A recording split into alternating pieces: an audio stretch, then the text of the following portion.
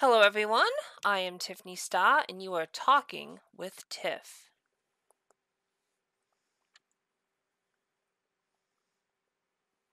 Holy fucking shit! God damn it! Oh my fucking god, I didn't even see you there! Why'd you sneak up on me? What are you, a fucking asshole?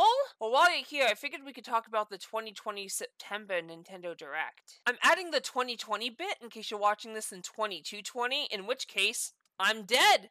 Still, leave a comment, maybe my spirit will leave a like.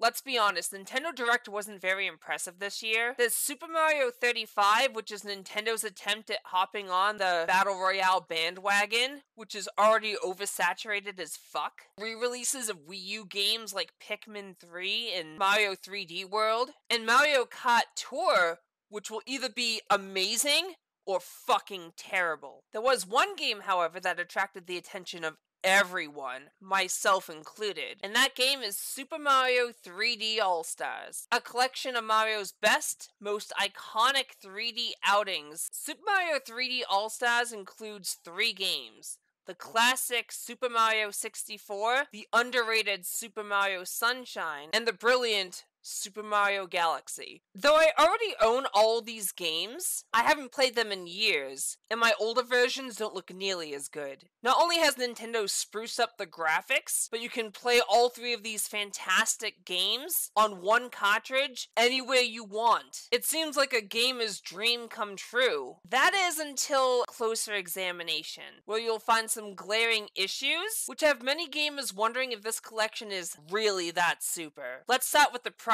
Super Mario 3D All-Stars costs $60 brand new. Now, most new games sell for that price. However, these aren't new games. Not even remakes. They're just slightly prettier versions of old games, which isn't a bad thing. With that said, you can pick up a hard copy of Super Mario 64 for $10 or $20 used. If you have a Wii U, you can spend $10 and get it on the Virtual Console. And if you really want to, you can get it absolutely free via emulation, which I don't condone. Not to mention the DS version, which is superior to the version coming with Super Mario 3D All-Stars, at least content-wise. Super Mario Sunshine sells for about $10 to $25 used, and can be emulated for $0, which again, I would never ever do. Super Mario Galaxy sells for about the same, and with a powerful enough computer, you guessed it, you can emulate it. I could gather these 3 games for like $35 give or take. Or if you have a badass PC like I do, you could emulate these games. But don't do that. And this isn't the first time Nintendo's oversold their old fucking games. Check it. Check it. Here's Super Mario All-Stars on the Wii. $39.95. $35, $40, $50, holy fucking shit. These prices are fucking insane. $40 for 4 games made before I was born? Are you fucking kidding me?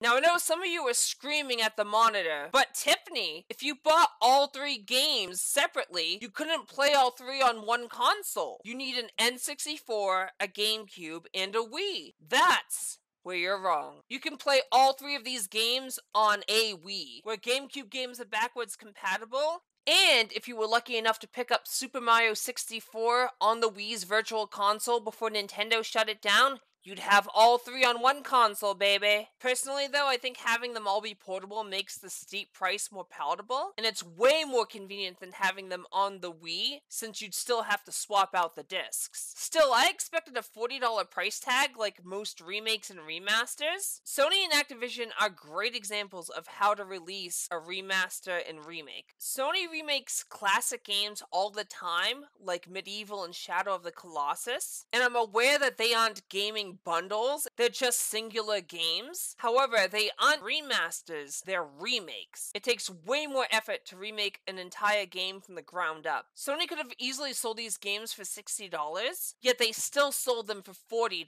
brand new. Not only that, but Sony and Microsoft will often sell their first-party games at discount. And speaking of Microsoft, they sold Rare Replay, a collection with 30 fucking games, for $40 at the time of release. The game now sells for $20 brand new, and Activision has done an even better job than both Sony and Microsoft. Spyro the Reignited trilogy and Crash Bandicoot the Insane trilogy were both remade from the ground up, and both include 3 games. The most recent example is Tony Hawk's Pro Skater 1 and 2 Remastered. It comes with 2 games with fully revamped graphics and new content. All 3 of these games sell for $40, and they go on sale frequently. I have more examples, but you get the point. I can't help but feel I'm being ripped off here, so I understand why the $60 price tag would piss some people off. Even more so when you add the fact that the collection is available for a limited time. Which leads me to this bullshit. Super Mario 3D All-Stars will only be available to purchase from September 18th, 2020 till March 31st, 2021, in both physical and digital form. That leaves you just little over half a year to snag the collection. See, Nintendo has this business practice that, while beneficial in the short term, harms them in the long run. Not to mention, it's shady as fuck. They like to release games and accessories in limited quantity because it keeps people talking about it, and they sell easily due to the rarity. Take amiibos, for example. When they first came out, they were so limited, scalpers would buy them in bulk just to turn and sell them for a profit. We're talking 3, 4, 5 times the amount they're worth. The same shit's going to happen here. Scalpers are already listing the limited Switch release Super Mario 3D All-Stars. By the way, if any scalpers are watching this, fuck you, I hope you choke on a chicken bone. So look at these prices. 108, 150. Holy shit. The game's not even out yet. They must be selling pre-orders because the game's not fucking out. Holy shit! That's fucked up! And Nintendo doesn't care. They still get the money the scalpers pay for the initial games, so they're fucking sitting happy. They're content. I'm telling you, on April 21st, prices for this game are going to fucking skyrocket. Either that, or Nintendo will release a statement saying, April Fools! We were just pulling your dick. This game isn't limited. In which case, fuck you, Nintendo. I hate it when companies do this crap, and judging by the backlash they've received, many of you do too. And now for my biggest complaint about Super Mario 3D All-Stars. Are you ready? Everyone knew this was coming. The lack of Super Mario Galaxy 2. The original Super Mario All-Stars came with 4 fucking games. So many of us expected this one to come with 4 games as well. And what better inclusion than Super Mario Galaxy 2? It's a fantastic game, which many people consider better than Super Mario Galaxy 1. Myself included. Its absence leaves a bad taste in my mouth. The Switch can easily fit 4 games on 1 cartridge, so what excuse do they have for withholding the game from being included? There are a few theories, but the theory I find most likely is that they didn't want to put 2 Galaxy games in 1 collection, due to fears of oversaturating the market, aka Mario overload, or because they wanted 1 representative for each console generation. This means that a Super Mario Galaxy 2 release is likely, be it DLC or a standalone game. What would be even more badass is if they released a Super Mario 3D All-Stars 2. Oh my god, please Nintendo do it. Please Nintendo do it and include Super Mario Galaxy 2. All will be forgiven if you do it. Despite these contentions, I'm still getting the game. If it's truly limited, it'll make a great addition to my collection. And the fact that these 3 amazing games are portable is too good to pass up. Again, I haven't played these games in ages, especially Super Mario Sunshine. Who could have predicted we'd all be playing that game again? Not Vosh. There has been a precipitous decline in the number of sales of the Nintendo GameCube over the past 15 years. Did you guys know that?